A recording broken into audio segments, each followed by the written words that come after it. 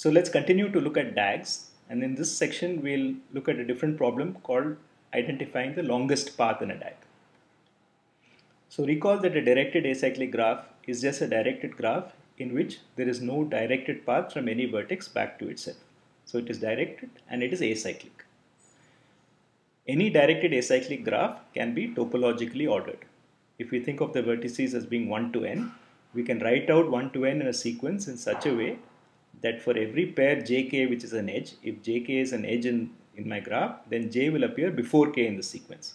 So if we think of these as tasks with dependencies, it means that I can do the task in such a way that before I do k, I would have finished its dependent task j.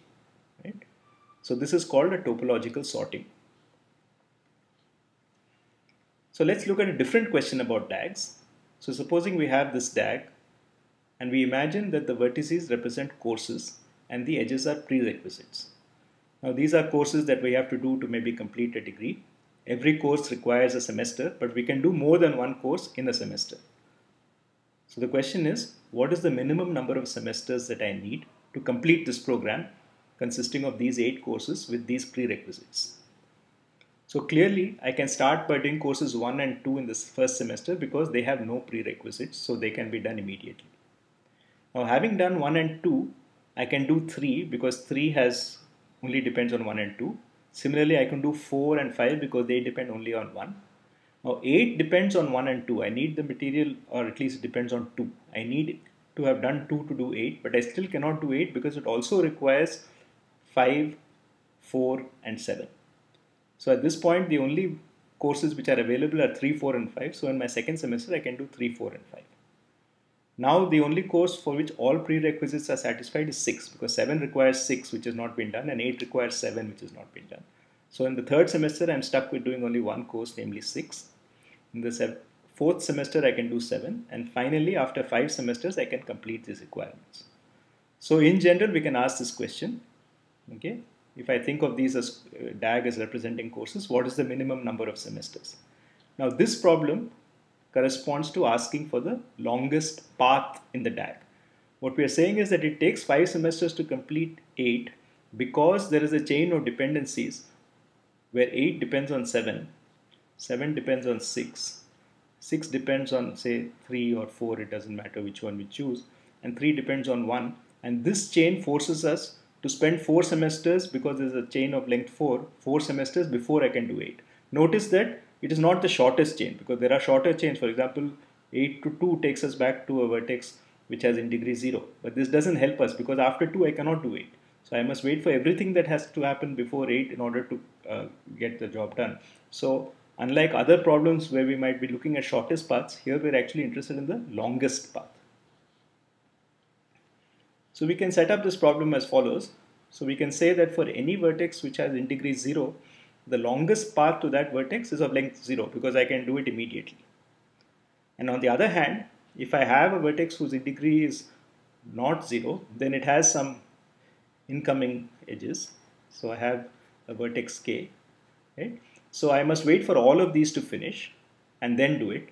So if I take all of these, I have to take, among all of these, I have to take the maximum length because that will be the last thing to finish. And after that I have to do plus 1 to account for k. So if the degree is not 0, then the longest path to k has length 1 plus the maximum of the longest path to all its incoming neighbors. So therefore, in order to compute the longest path to k, I need to compute the longest path to all its incoming neighbors. Now if we have arranged the vertices in topological order and we compute the longest path in that sequence, then when we get to k, every incoming neighbor j will be on its left. Hence, we would have already computed its longest path, so we would be able to take the maximum of all of those and add 1. Right? So by sorting this vertices in topological order, I can then compute the longest path in the same order with the guarantee that when I want to compute the longest path to a given vertex, I have all the information available needed to do that, namely all the longest paths for its incoming neighbors.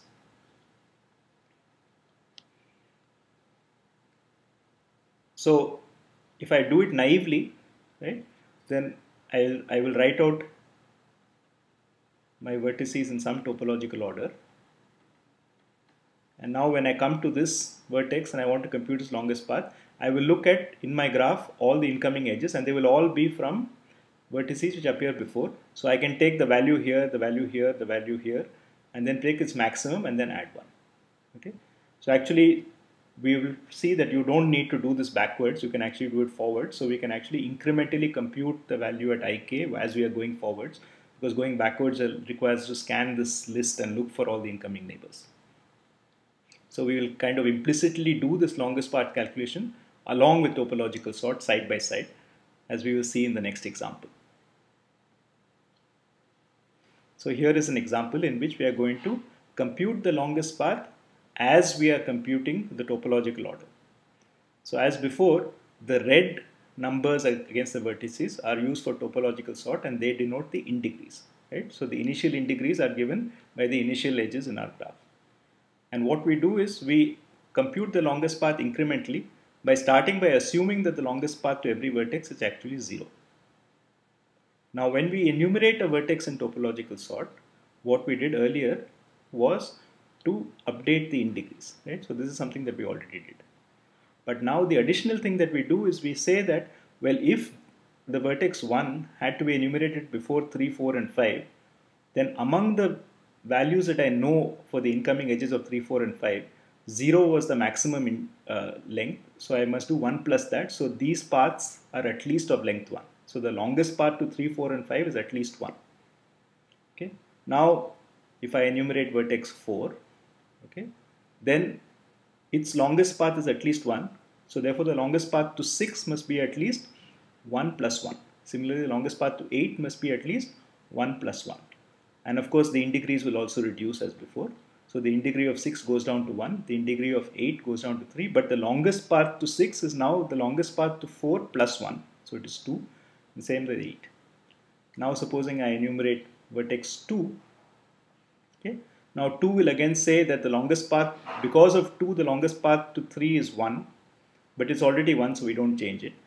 This will say because of 2, the longest path to 8 is at least 1, but we know it's at least 2, so again we don't change it. So when we delete a node, then we take basically the current value of the longest path for its outgoing thing plus 1, or the current value of the deleted node plus 1, and what is already known about that node, and we keep the maximum.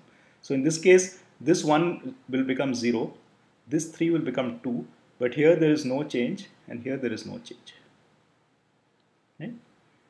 Now likewise, when I remove this 5, this 2 will become 1, but because 1 plus 1 is 2, and we already know that 8 has a longest path of at least 2, we don't make any change in the 2.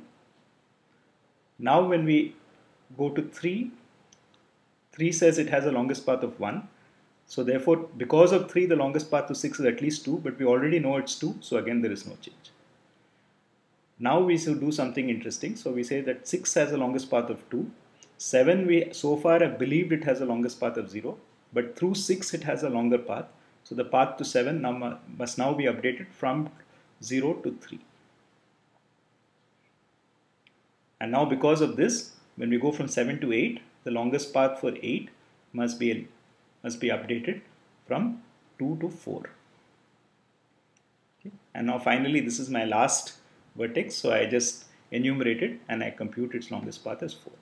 So what this has said is the longest path is 4. Now we said that it would be done in 5 semesters, the same example, which basically means that in the first semester all those whose longest path is 0, the second semester all those whose longest path is 1, and so we have the same sequence you had before. So we initially do 1 and 2 in the first semester, then we do 3, 4 and 5 in the second semester, then we do 6 in the third semester, 7 in the fourth semester, and 8 in the fifth semester. So this is exactly the solution that we obtained informally on our initial example. So the pseudocode for longest path, as we saw, is very similar to what we did for the topological sort. We just have to keep track of this extra longest path value. So when we initialize the in degree, we also initialize the longest path to I to be 0 for every vertex. Okay? So this we are doing again first the adjacency list version. So we do n square work, right? For each vertex, we compute the in degree by looking at the column of the adjacency matrix with column entry I. But we also update, we initialize longest path to each I as 0. Now when we are doing this enumeration, as before we choose any vertex with degree 0, we enumerate it and we update the degree of this vertex to -1, so it is no longer in contention for being chosen again. Now for all its outgoing neighbors, we update the degree and we also update the longest path. So we take the longest path that we already know to that neighbor, LPT of k, and we take 1 plus the longest path for this node, and whichever is larger, we replace that back in LPT of k. So it's a very simple variation of the basic topological ordering thing, which allows us to also compute the longest path. Right? So this has complexity order n square, for the same reason that we had found that topological sort with adjacency matrix as order n square, because we have these nested loops in order to scan all the neighbors. So as before, we can update this whole thing using adjacency lists and a queue to make it a linear time algorithm. So if you go back and look at the topological ordering algorithm, you'll find that the same changes are required to make it additionally compute the longest path. So what we do is initializing is again the same. We do it for every vertex. So this is an order n step. Right? We initialize both the degree and the longest path. Then we go through all the adjacency lists, and together this is an order m step to compute the initial degrees. And now we have an order n step in order to set up this queue where we will process the topological ordering. And then we do an outer loop of order n. Okay, so this is an order n loop because everything is going to go into the queue once and come out. So we are going to remove from the queue n times. And now, because we are scanning the list across all the n iterations, we are going to process each edge once. So the total work done in this loop is going to be order m. Right? So we do exactly as before. We update the degree. We update the longest path to k as the maximum of the current value plus and 1 plus the value of the current node. And if we do find that the k has now become a vertex with degree 0, we add it to the queue. So DAGs are very useful because there are many situations where we want to model dependencies between various objects.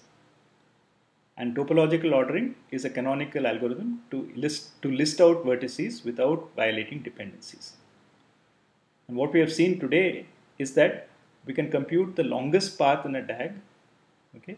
And the longest path in a DAG, in some sense, if we can list out vertices in groups, the longest path in a DAG represents the minimum number of steps in order to enumerate all the vertices. So if we can do courses in groups, then if we want to bunch it and do things which are at the same level at one time, then the minimum number of steps we need, then a minimum number of semesters to complete a set of courses, or the minimum number of days to complete a set of tasks, okay, is given by the longest path. Now it is important that we have been able to find an efficient linear time algorithm for longest path only because we restricted our attention to DAGs. If we look at arbitrary graphs, which are not necessarily DAGs, and we want to find longest paths, of course, if we have loops, the longest path will be undefined because we can go around and around a loop. So if we define a longest path to be one in which we have a sequence of vertices with no duplicates, so the length is at most n, okay, then in an arbitrary graph, this is a very challenging problem and there is no known efficient algorithm. In fact, it is part of a group of highly intractable problems which are all equivalent to each other and all believed to be very hard. So DAGs are a very significant subclass of graphs which have many practical applications and which admit efficient solutions for very important problems which are not in general solvable easily on the full class of graphs.